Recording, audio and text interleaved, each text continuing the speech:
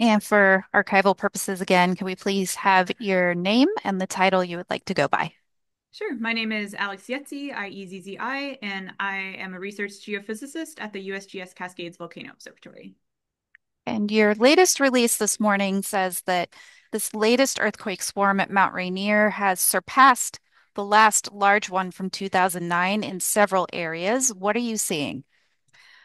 Yeah, so the largest one we had seen prior to this one was in 2009, like you mentioned. So that was the kind of thing that we were looking at most. As of now, we're right around the same duration, about 2.5 days. So we might surpass that since events keep going. But in terms of the total number of events that have been recorded, the event rate or the peak event rate, and the energy release of those events over the duration of the swarm have now kind of surpassed the 2009 one. And so, one thing to kind of note is back in 2009, we had less earthquakes. That was 15 years ago, or less seismometers, actually. But the network was still like pretty decent back then. And so, one metric that I think is a really good one to look at is how many earthquakes greater than magnitude one happened in 2009 versus happening now. So, in 2009, there were only 15 events greater than magnitude one, whereas now we're at 55 events greater than magnitude one and still going. And so, we would have been able to see those events since they're large enough at that time pretty equally. And, does this mean anything significant, or are you still kind of considering it just normal within the volcano's patterns? Yeah, it's not necessarily, I mean, it is a significant swarm, but it's not necessarily changing what we know about the volcano just yet. It still is indicative of having hydrothermal fluids moving below the surface. So we don't think it's indicative of having magmatic unrest or leading towards an eruption at this point. But it is the most significant event since we've been having monitoring equipment at Mount Rainier. And we have to remember that Mount Rainier is really old. We've only been monitoring it for maybe 40, 50 years now. So just because it's the most significant one we've seen on equipment doesn't mean this hasn't happened in the past prior to 2009. So when you say this is the most significant event observed with this equipment so far, does that mean it's fair to say that this is the largest earthquake swarm that we have on record, or is it just the largest we've seen since 2009? It's the largest one we have on record at Mount Rainier. And you've mentioned in the releases that the peak of the swarm was on Tuesday with Mhm. about like 26 or so per hour. It's kind of decreased to a few per hour since then. Is that level of decrease, are we still seeing a consistent level of earthquakes happening per hour, or is it still continuing to decrease gradually over time? Yeah, so like you mentioned, we were up at maybe 26 locatable events happening at the peak on Tuesday morning, afternoonish.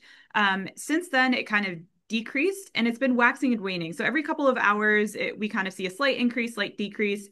Since about Tuesday evening, it's been less than about 12 events per hour and more close to 5 events per hour on average, but tiny little increases and decreases throughout that time. Now, have you learned anything new about Mount Rainier and what's going on underneath the surface while this has been going on? Yeah, so this is going to take a bit of time. Right now, we're kind of in triage mode, just making sure we're monitoring and making sure we're not leading towards an eruption. But we're definitely going to learn a ton about Mount Rainier that we didn't know beforehand, just based on the amount of events that are happening and the fact that our monitoring instrumentation is so much more than we've had in the past. So I think in the next coming months, we'll learn a ton about the volcano. But we are learning that what else could be background? Like these are the swarms that are capable at Mount Rainier, and that's good to know and to help us improve our monitoring in the future. Is there anything in particular that you're looking for or hoping to learn from this event? Personally, a slight decrease in seismicity would be awesome. I'd like to get a little more sleep. But in all seriousness, we're just trying to learn as much as we can about Rainier and see what its behavior is. So we're not looking for anything in particular. We're just gathering as much information as we can and seeing what we can learn. And Mount Rainier normally has, 8 or 9 earthquakes a month as is. You've mentioned these swarms are believed to be caused by the circulation of fluids. Are the normal monthly earthquakes also caused by that same fluid movement, or are there other triggers for those earthquakes as well? Yeah, so that's one of the triggers for the earthquakes that happen kind of regularly at Mount Rainier, but it's also a quite it's an active volcano, and there's other things like glaciers on it that can also cause earthquakes. So sometimes, especially it's kind of a seasonal effect, we see a lot of glacier earthquakes. So that's just glaciers moving on the volcano. It also is a steep ice-clad volcano, so sometimes we see rock falls, avalanches, serac falls. So any combination of those can lead to kind of like that background seismicity or background events we see at Mount Rainier. The other thing to keep in mind is nearby the volcano, not related to the volcano, it's a tectonic, but there is a fault and it's called the West Rainier Seismic Zone. And so there also are earthquakes that occur over there as well. And for anyone who wants to keep hiking or recreating around the mountain while this is going on, is there any danger that's being posed by this? No, so we don't think that there's an increase in danger at the volcano at this time, but just we'll keep people posted on our volcano notification system and our social medias if that changes. But at this time, no change. And so far, the most intense one that we've seen was around 2.3. Is that still correct? Correct. Right. Yes.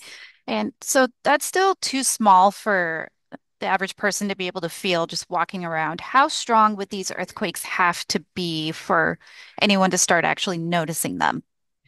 Yeah, and so a 2.5 is kind of the limit of what a person could feel. I felt one in my lifetime, and it was very shallow within about a kilometer of the surface, and I was asleep, so I was laying down, so I wasn't moving at all. And you're kind of just like, oh, what was that? And that was kind of a 2.5 near the surface. So there's this trade-off between how big the earthquake is and how deep it is. So you'd have to have it pretty shallow, but some pretty shallow earthquakes, maybe around 4 people would start to notice, especially if they're walking around and living their daily lives and not sitting completely still. And is there any way to tell how long this might keep going on? It's a great question. I think that's something that we're trying to learn now. Like I mentioned earlier in the interview, the 2009 swarm was the best analog we have for a swarm of this size, and we're at that roughly 2.5 day mark. So when that swarm started to end, so I guess we it's kind of just a wait and see, and we'll see what happens. Oh, thank you, Alex. Is there anything else you'd like to add before we wrap up? No, just keep an eye on our notification system and the social medias, and we'll update you as we have more information. All right. Go ahead. Thank you so much again. Oh, awesome, no problem. Let us know if you want more questions. I We're very well always happy might. to jump on Zoom. Anytime I see anything like new or interesting about this, I'll be sending you an email. Perfect. I'll keep an eye on my emails. All right. All right. Have a great day. You too. Bye.